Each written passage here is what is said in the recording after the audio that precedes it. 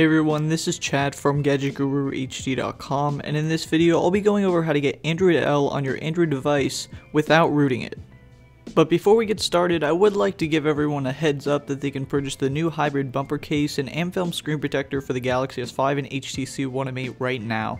But be sure to use the coupon code GADGET15 for 15% off your order. Now the way we're going to do this is using Nova Launcher Beta, Android L keyboard, and the new Android L wallpapers to make your phone look like it's on the latest version of Android. The first step is to head on over to this page of my website, which contains all the links I'll be referencing throughout this video. It'll be down in the description and also annotated on screen to make everything extremely easy to find.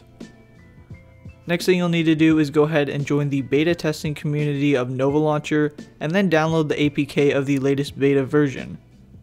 At the time of this video it is 3.02, but by the time you're watching it could be something completely different.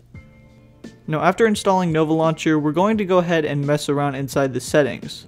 We'll change the folder preview to lined like it is in Android L.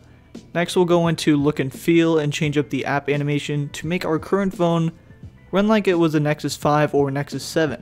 And next up, we'll long hold on the app icon that is used to trigger the app drawer and change the current icon to the new white Android L icon.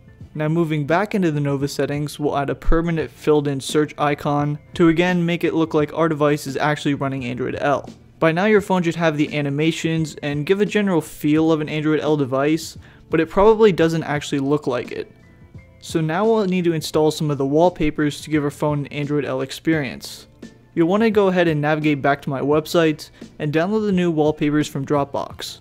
After applying one of the new backgrounds, you'll want to go ahead and install the Android L keyboard from the Google Play Store. And again, I advise using the direct Google Play link I provided just to make sure it's from a reputable source. Just for reference, this one is from Shen Ye. And downloading the keyboard is a simple process. Just go ahead and install it and apply it as the default keyboard. At the current time, I haven't been able to find any updated APKs of the default Google apps like Gmail or YouTube. I've seen the new ones, but they all have the general look and feel of the current versions, but I'll keep everyone updated in the comment section of this video and also on my website. Hopefully this helped you all out. If it did, be sure to give it a thumbs up and share this video with your friends. Thanks for watching, and I'll see you all next time.